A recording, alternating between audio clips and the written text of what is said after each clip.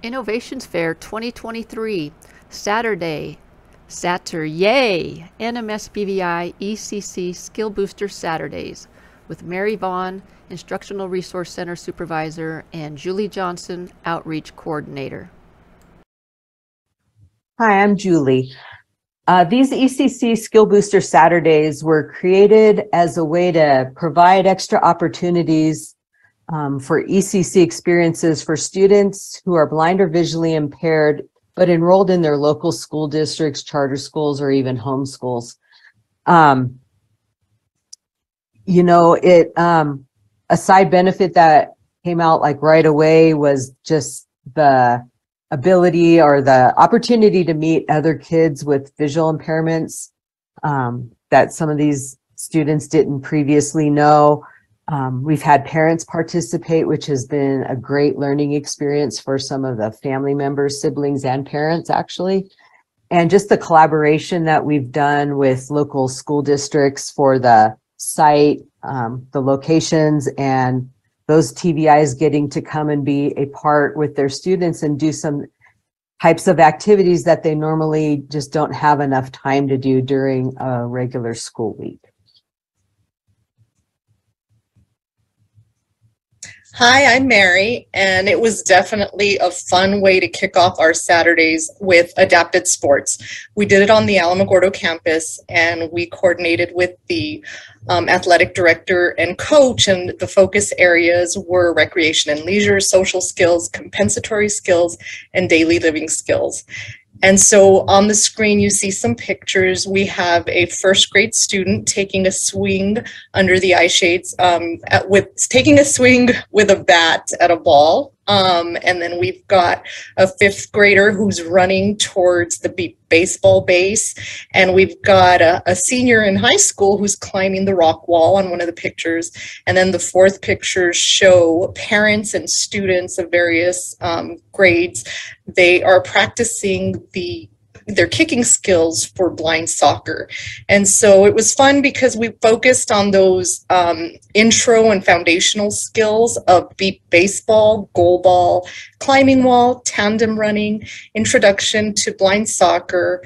And we also got to spend time in our rec center where they made their own snacks. So it was really fun. And one of those big aha moments for us during this weekend was when one of the dads asked if he could go under the eye shades and asked his son if he could help him learn how he uses his cane to travel. So that was a great weekend.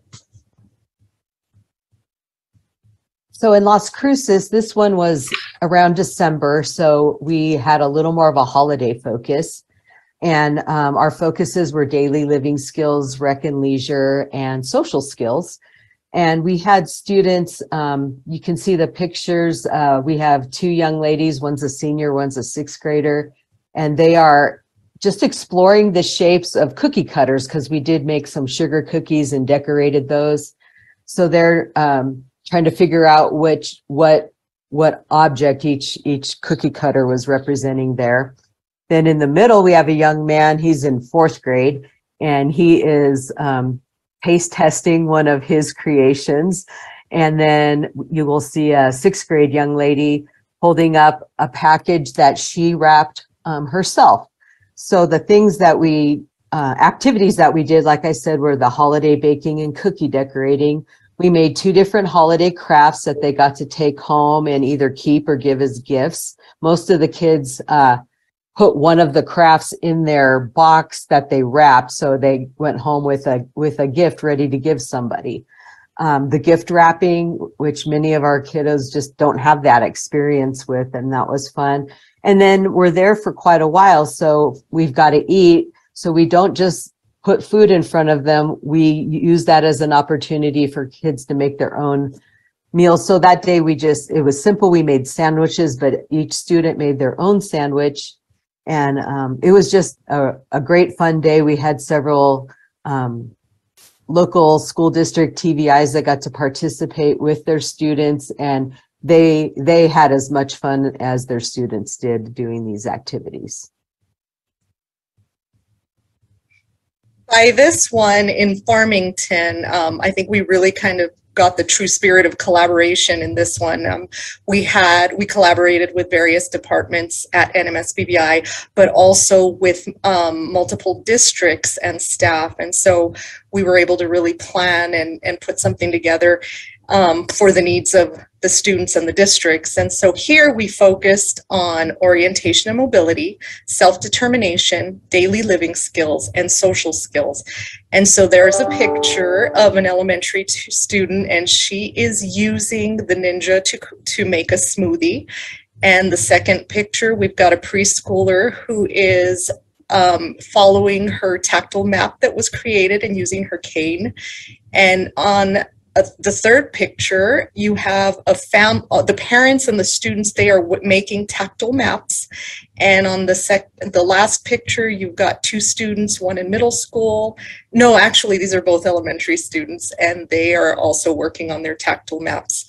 So some of the activities we did was indoor-outdoor walks to practice cane techniques, routes, and mapping, tactile map making and picture creating, active learning and sensory play. That was also one of the highlights, is that we were able to really cater to the individual need of the student and where they were, and tailor the activity to their needs.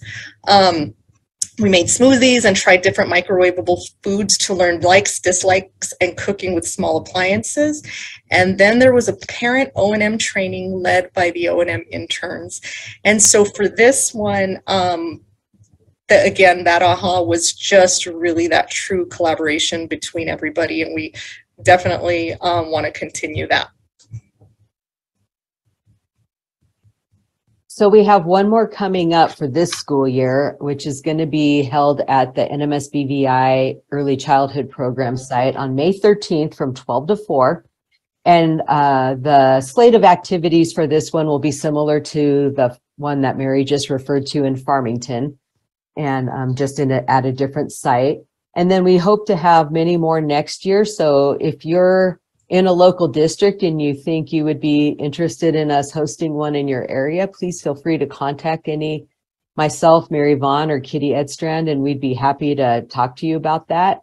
And we look forward to just more fun days and fun experiences for our kiddos, and focus on fun, but they're really learning while they're doing these things.